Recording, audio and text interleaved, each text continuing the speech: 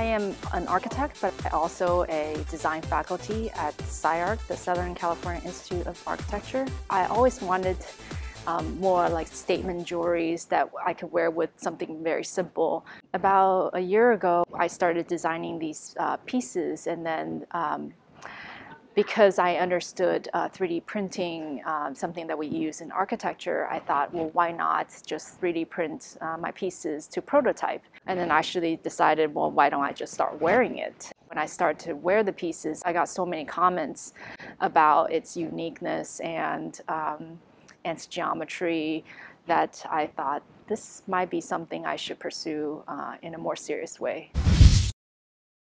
I started working with Stratasys as well as Solidscape on prototyping some of my pieces. I was looking at doing something very high-end, and that means high resolution, high quality.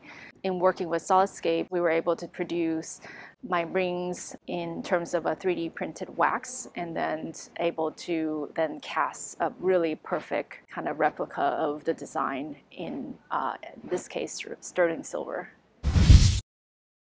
I get the, wow, this is so cool kind of comment a lot, and I think it has to do with both the fact that, you know, sometimes it's as basic as, I didn't realize you can 3D print metal or you can 3D print jewelry, to, wow, I can't believe you use 3D printing to create geometries like this. What's exciting is that as of October 1st, my line is commercially launched, so you can actually purchase the pieces now on my website. I'm just excited to finally see my pieces on other people other than myself.